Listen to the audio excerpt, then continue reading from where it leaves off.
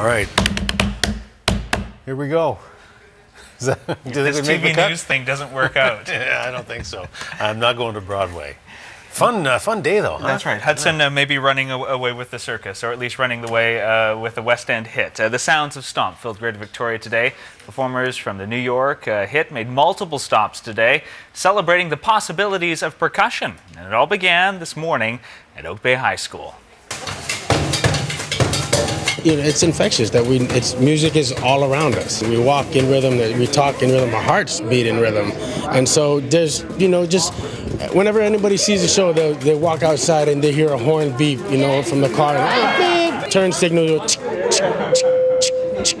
you add the bass to it, you know? So just, people take this music all around us. There's music in everything. Students were even invited to join 4 members of the 8-person cast and create music together. Stomp performers have earned acclaim around the world for making music from domestic and industrial objects. And this afternoon, when they headed to the atrium in downtown Victoria, they demonstrated how to make music from materials they found around the office building. The event was hosted by CFAX 1070 and 107.3 Cool FM. And we had a wonderful turnout today. So many people showed up, which was great, and they were treated to a wonderful show. And they're going to be here in the summer as well, the full cast. Yeah, that week-long run will happen at the Royal Theatre in Victoria beginning August 27th. Details available at BroadwayInVictoria.com. And after this event, the Stompers taught a masterclass for Dance Victoria's Dance Days.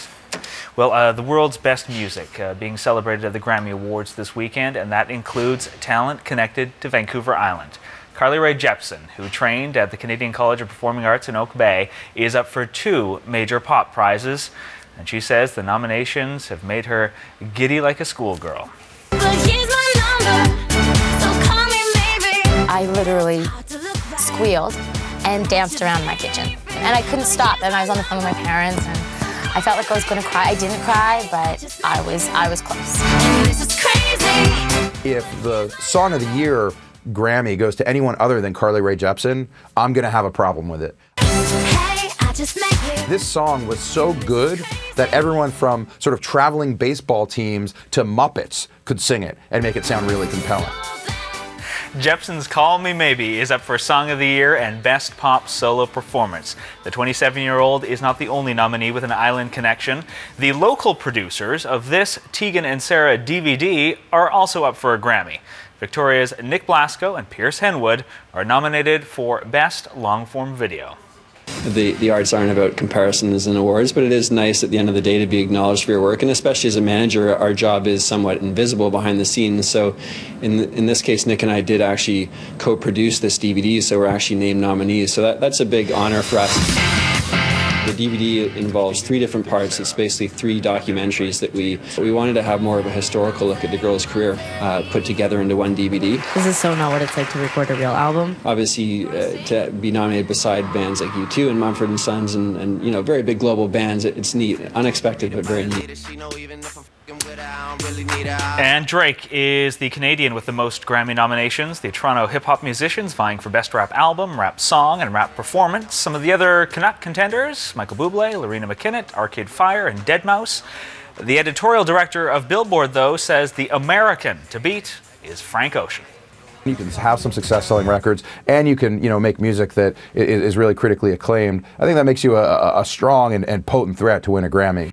Ocean is tied for the most nominations overall with Kanye West, Jay-Z, Mumford & Sons, Dan Orbach of the Black Keys, and Fun, all competing in 5 categories. The 55th Annual Grammy Awards will be handed out on Sunday in Los Angeles.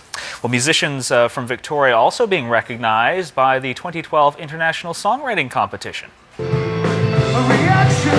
reaction from you.